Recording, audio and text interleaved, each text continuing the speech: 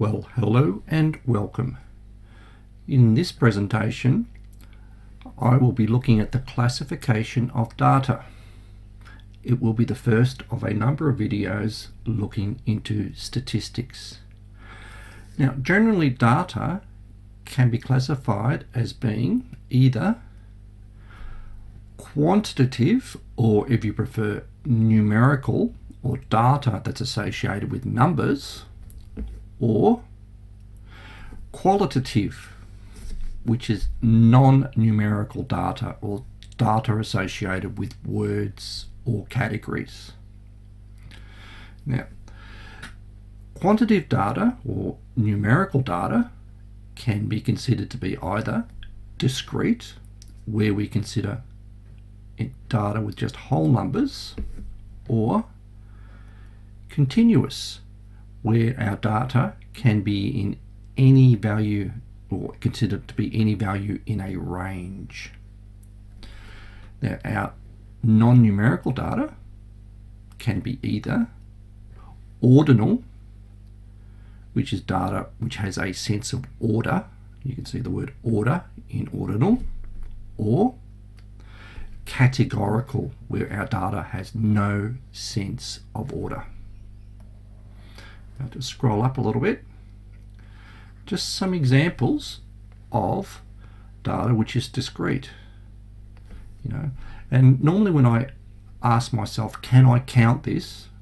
The data is discrete. So, for instance, the number of cars, or the number of children, or the number of meat pies that you can eat.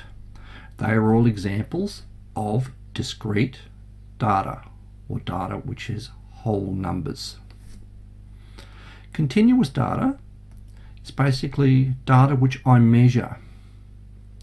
Now, you would typically measure temperature because it would be within a certain range. You'd measure the time to run 100 meters. So continuous data, you can think of it, would have decimal points and the like. Now, the ordinal data, or examples of ordinal data might be, I prefer to have, or what sort of temperature do I prefer my shower to be? Is it hot, warm, or cold? Now this here is our data, hot, warm, and cold, but there is a sense of order there. And the final one, the categorical data, where there's no sense of order, might ask a question about what is your favorite color, or what is your favorite food. Now, just as the classification of data sometimes can be tricky. Now, what you should always do is, when you're given some data, is ask yourself the question, is it appropriate, or can I calculate the median of this particular data value? If the answer is yes, then your data is number based, and you'll be going down either these two columns. So your data will be discrete or continuous. If the answer to this question is no, just a couple of examples here. If I was looking at postcode, I would ask myself the question, is it appropriate to calculate the median of this particular value? So, does it make sense to have the median of a postcode? Well, the answer is no. So we would say that postcodes would be qualitative, and in effect they would be categorical. Bank account balance. Now, that's basically how much money I have in the bank.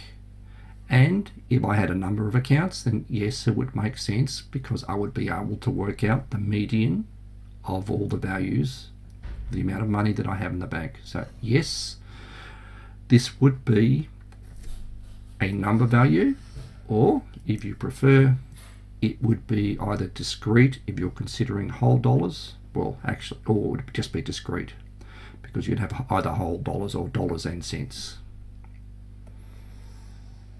And bank account numbers, if you just think about that, a bank account number is just a number which identifies your bank account. It doesn't make sense. You can't create a mean of those particular values. So again, that would be qualitative or categorical. Just a word of warning, some of these names actually change as we move to VCE. So we have names such as numerical, categorical, and nominal, and I'll just show you how these will actually change in further years. That will slide out, and numerical would be used for here. This one here will slide out, and categorical is in here, and categorical will slide out here, and nominal will be over here. So what I had originally would be for years 9 and 10 to be consistent with your textbook, and when you get to years 11 and 12, this would be how data would be classified. Now I'm just going to go to the next slide and we'll look at a couple of examples. So now, looking at the color of a pencil. Now that's certainly not associated with a number, so this here would be, in our situation, categorical. So I'll just write cat, short for categorical. Now the volume of music, it's certainly not associated with a number, and you'll notice here this ordering of low, medium and high. So this here would be, I'll just go back and just double check, this here is ordinal because it has a sense of order. So here we go here, ordinal. Right. The temperature of a pie, well certainly we measure temperature, so we could say that this here would be continuous.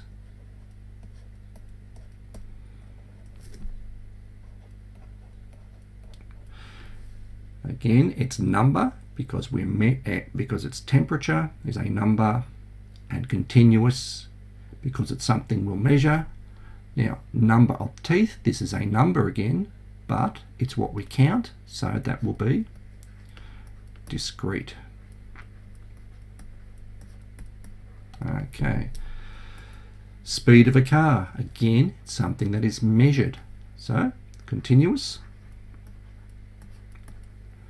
And the marks in a maths exam, well, you'd normally have, we'll consider a maths exam where you get a percentage or something along those lines, and that would be a number, and it's something that you would count. So you might get, for instance, get 99 out of 100, so that would be a discrete value.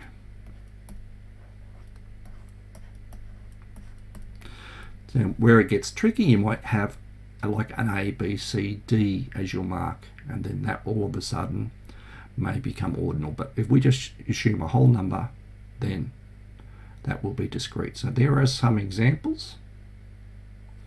So I'll just go back. So until next time, good maths, and bye for now.